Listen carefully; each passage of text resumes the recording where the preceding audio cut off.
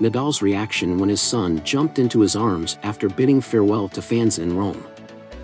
Rafael Nadal had initially suggested he would be open to competing in the upcoming French Open despite a straight sets defeat against Hubert Hurkacz in the second round of the Italian Open. The 22-time Grand Slam champion, however, is now reconsidering whether he should be even making an appearance at the clay court major after the manner in which he was sent packing from Rome. Nadal, who has a surgically repaired hip and had dropped to 305 in the ATP rankings after missing almost the whole of the year 2023, proved no match for 7th seed Hurkacz, suffering a 6-1,